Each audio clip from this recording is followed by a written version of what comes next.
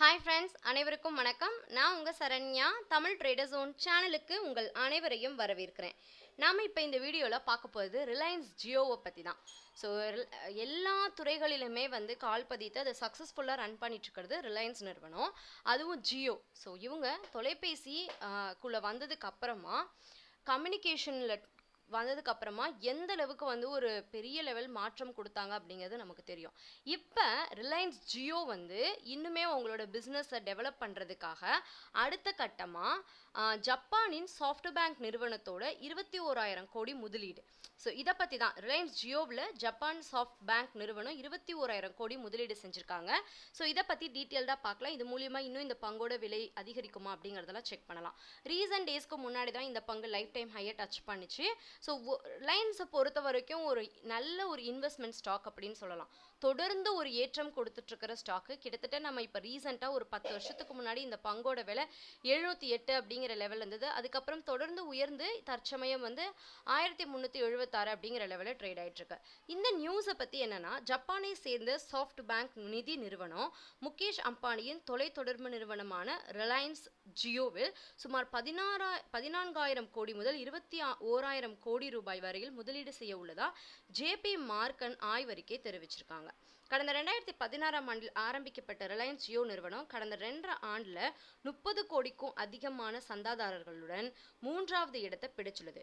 Soft bank நிறுவனம் நீண்ட கால அடிப்படையில் வலிமையான முதலீட்டாளராக உள்ளதால் இந்நிறுவனம் ரிலையன்ஸ் ஜியோவில் முதலீடு செய்வது என்பது ஆச்சரியம் அளிப்பதாக இல்லை என்று ஜேபி மார்க்கன் ஆய்வறிக்கையில் தெரிவிச்சிருக்காங்க.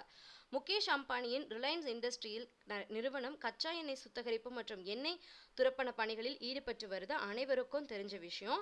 இதன் இன்றைய சந்தை மதிப்பானது 8.81 லட்சம் கோடியுடன் முதலீட்டில் உள்ள நிறுவனம். கச்சா எண்ணெய் சுத்திகரிப்பு துறையில் முன்னணியில் உள்ள ரிலையன்ஸ் இண்டஸ்ட்ரீஸ் நிறுவனத்தின் 25% பங்குகளை சவுதி அரேபியாவை சேர்ந்த ஆரம்கோ நிறுவனம் வாங்குவது குறித்து பேச்சுவார்த்தை நடந்து வருவதாக ஏற்கனவே தகவல் வெளியானது. இதன் மதிப்பு சுமார் 69,000 கோடி முதல் 1,04,000 கோடி. ஆனாலும் இது பற்றிய அதிகாரப்பூர்வமான தகவல் எதுவும் வரல. இதுக்கு நடுவில் தற்போது ரிலையன்ஸ் இண்டஸ்ட்ரீஸ் நிறுவனத்தின் துணை நிறுவனமான ரிலையன்ஸ் ஜியோவில் முதலீடு செய்ய ஜப்பானை சேர்ந்த சாஃப்ட் பேங்க் நிதி நிறுவனம் முன் வந்துள்ளதா தகவல் வெளியாகி இருக்கு. கடந்த 2 ஆண்டுகளாகவே இதற்கான பேச்சுவார்த்தை நடந்து வருவதாக சாஃப்ட் பேங்க் நிறுவனம் தனது அறிக்கையில தெரிவிச்சிருக்காங்க. சாஃப்ட் பேங்க் நிறுவனம் ரிலையன்ஸ் ஜியோ நிறுவனத்தின் 50% பங்குகளை வாங்குவது குறித்து கடந்த 2 ஆண்டுகளாகவே பேச்சுவார்த்தை நடந்து வருது. ஆனாலும் இது குறித்து ரிலையன்ஸ் நிறுவனம் வாய் திறக்காமல் மௌனமாகவே இருந்திருக்கு. ஜப்பானில் சாஃப்ட் பேங்க் நிறுவனம் ரிலையன்ஸ் ஜியோவில் முதலீடு செய்வது குறித்து ஜேபி மார்க்கன் ஆய்வு அறிக்கையை வெளியிட்டிருக்காங்க. அதில் சாஃப்ட் பேங்க் நிதி நிறுவனம் நீண்ட கால அடிப்படையில் வலிமையான முதலீட்டாளராக உள்ளதால் தன்னுடைய முதலீடுகளை செய்வதற்கு ரிலையன்ஸ் ஜியோ நிறுவனத்தை தேர்ந்தெடுத்ததில் ஆச்சரியம் ஒன்று இல்லை அப்படின்னு சொல்லியிருக்காங்க. கடந்த 2016ஆம் ஆண்டு செப்டம்பரில் ரிலையன்ஸ் ஜியோ 4G தொழில்நுட்பத்திலான அதிநவீன உயரிய தொலைத்தொடர்பு சேவையில் களமிறங்குச்சு. இது வந்து ஒரு புரட்சியே செஞ்சுச்சுன்னு சொல்லலாம். அன்று முதல் கடந்த 2.5 ஆண்டுகளில் சுமார் 30 கோடிக்கும் அதிகமான சந்தாதாரர்களுடன் 3வது இடத்தை கிடைச்சிருக்கிறது முக்கியத்துவம் வாய்ந்ததாகும். கடந்த 2 ஆண்டுகளாகவே ரிலையன்ஸ் ஜியோவின் மீது சாஃப்ட் பேங்க் நிறுவனம் தனது பார்வையை அழுத்தமாக பதிச்சிருக்கிறது குறிப்பிடத்தக்க விஷயம். சாஃப்ட் பேங்க் நிறுவனம் ரிலையன்ஸ் ஜியோவின் 50% பங்குகளை வாங்குவதற்கு பேச்சுவார்த்தை நடந்து வருது அப்படின்னும் ஜியோவின் மொத்த சந்தை மதிப்பு 3 லட்சம் கோடி என ஜேபி மார்க்கன் கணிச்சிருக்காங்க. அதே போல் ரிலையன்ஸ் நிறுவனத்தின் மற்றொரு நிறுவனமான ரிலையன்ஸ் ரீட்டைல் நிறுவனத்தின் சந்தை மதிப்பு 2.25 லட்சம் கோடி. ரிலையன்ஸ் ஜியோ இதுவரையில் சுமார் 7 லட்சம் கிலோமீட்டர் கம்பி வடப்பிரிவு ஃபைபர் மற்றும் தொலைத்தொடர்பு கோபுரங்கள், அதாவது அண்டர் டெவலப்மெண்ட் டவர்ஸ் பிரிவையும் ஒரு 2 தனி நிறுவனங்களின் கீழ் கொண்டு வந்தது. இதனால் 2018-19 நிதியாண்டின் ஜனவரி-மார்ச் பருவத்திலான 4வது காலாண்டில் ரிலையன்ஸ் ஜியோவின் நிகர கடன் சுமார் 2.32 லட்சம் கோடியாக குறைஞ்சிருக்கு.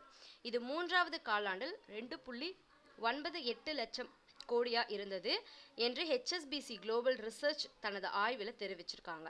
தினந்தோறும் பெருகி வரும் சந்தாதாரர்களின் எண்ணிக்கை, உயர்வு மற்றும் வருவாய் குறைந்த வரும் கடன் சுமை போன்றவற்றால் ரிலையன்ஸ் ஜியோ நிறுவனத்தில் சாஃப்ட் பேங்க் உள்ளிட்ட நிதி நிறுவனங்களில் முதலீடு செய்ய ஆர்வமாக இருக்கிறதா குறிப்பிட்டிருக்காங்க.